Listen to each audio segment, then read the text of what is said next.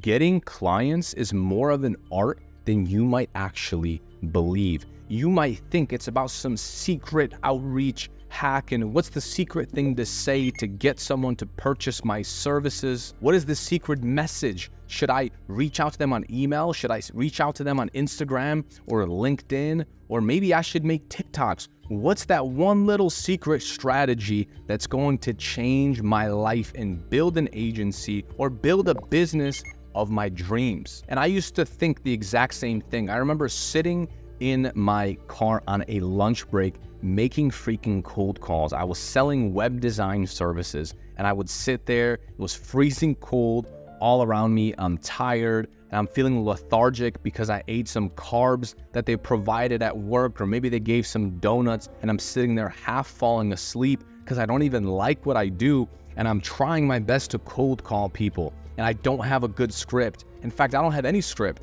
I'm just calling people that I see on Google and I'm hoping that they pick up, but half of me is hoping that they don't pick up.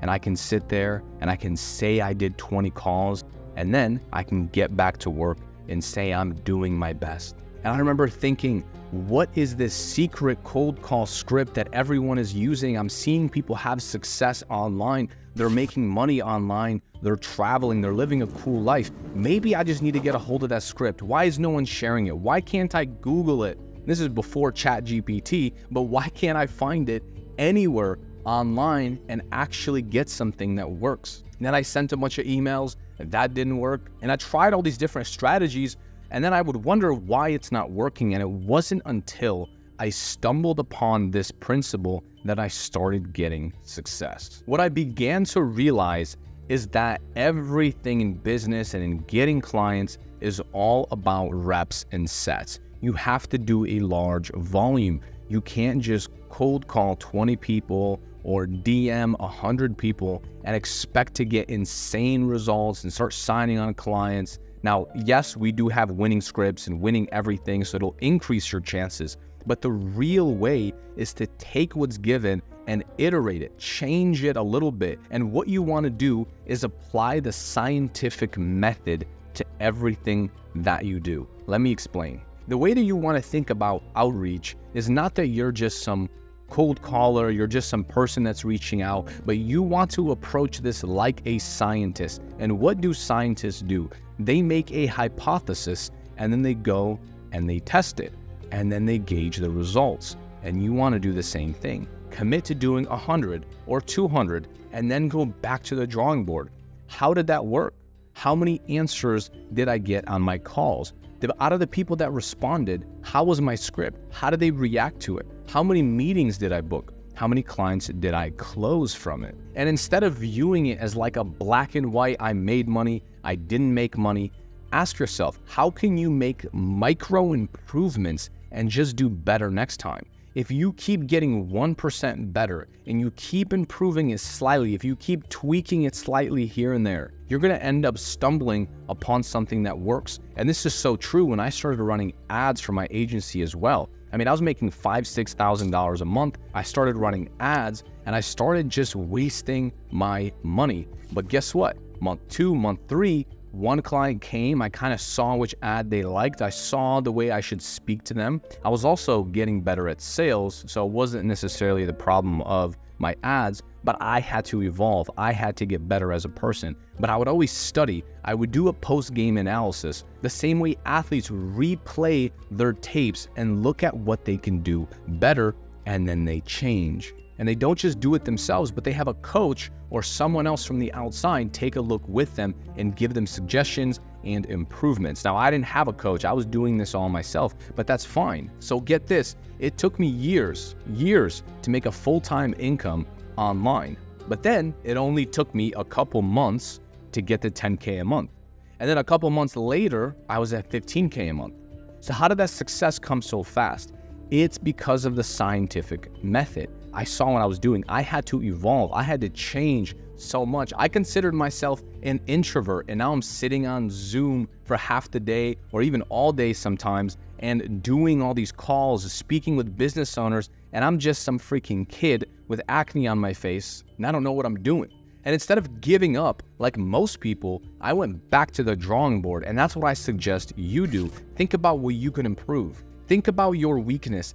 Think about what you can improve, what you can get better at, because chances are, whatever that little thing is, you mean to tell me if you spent 1 month studying that one thing, you can't improve and you can't fix it? Maybe it's sales, maybe it's prospecting, maybe it's a service delivery, maybe it's just how you communicate. There's so many courses and free YouTube videos and books that you can take in that one avenue, just that one thing. You don't have to learn the entire world in 1 month. Just spend 1 month maybe studying sales. And some people are going to pick it up faster than others, and that's okay. But as long as you keep improving and you spend the amount of time necessary to get better, how can you fail? On a long enough time horizon, you will get what's deserved. I look at it as constant A/B testing. Here in the marketing space, we A/B test different landing pages, but why don't we A/B test different sales approaches, different sales outreach messages? Why don't we A/B test different mindsets on when you're on sales calls? And that's why I love YouTube, is because what we're doing is transferring ideas.